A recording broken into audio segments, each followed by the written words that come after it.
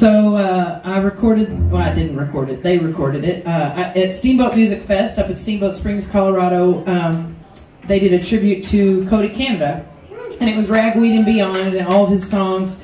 And I had a really cool story about Cody, and I don't think they put the audio of us talking before each song. I think they just recorded the song, but I'd like to tell that story. So when I was a sophomore in college, I was 19 years old, and I had saved my lunch money. My dad gave me $20 a week for food, and so I would put the money aside and save it for concert tickets.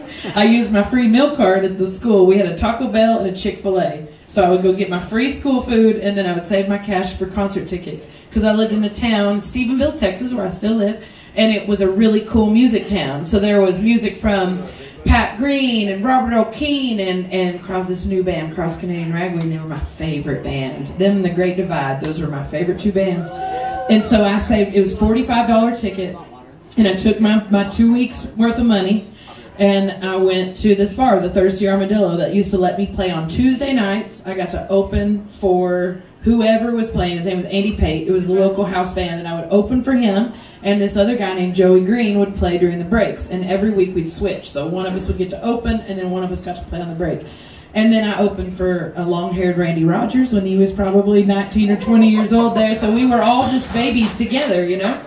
So I was at this bar sitting on a table, and there were only like 40 or 50 people there, and Shannon, Cody's wife, comes up and taps me on the shoulder, and she goes, "Hey, the owner of the bar says you're a singer." And I said, "Yes, ma'am," and she's scary. She's my friend, but I've been scared of her from day one, you know. It's probably why our friendship works. So I was like, "Yes, ma'am," and she goes, "Well, Cody's lost his voice. So the band, Ragweed, will play. Grady will get up, and you can play Cody's guitar. Can you sing the rest of the show?" So I got to get up and sing Cross Canadian Ragweed songs with Cross Canadian Ragweed, which was pretty cool. So I told Cody that. I said, "Well, I don't have to sing my songs. I can sing your songs." And he goes, "Well, just you do what you do." And I said, "But I probably don't do it like you because I play by ear." He says, "I don't care. Play what you play and we'll follow you." And so I got to sing Alabama. So when it came time to do this tribute to them, I begged. I knew that would be a song that everybody wanted, but I privately asked if I could have that song because it meant so much to me, and it was the opening into the music scene for me was because of the Canadas, and they've been my friends ever since. For the longest friends I've ever had in this business. So I owe a lot to them just for sticking by me too. So here's my version of Cody's song, Alabama.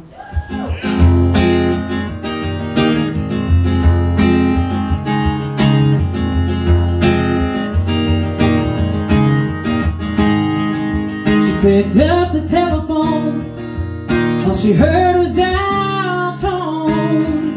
She really thought she heard it ring this time. She said, "What am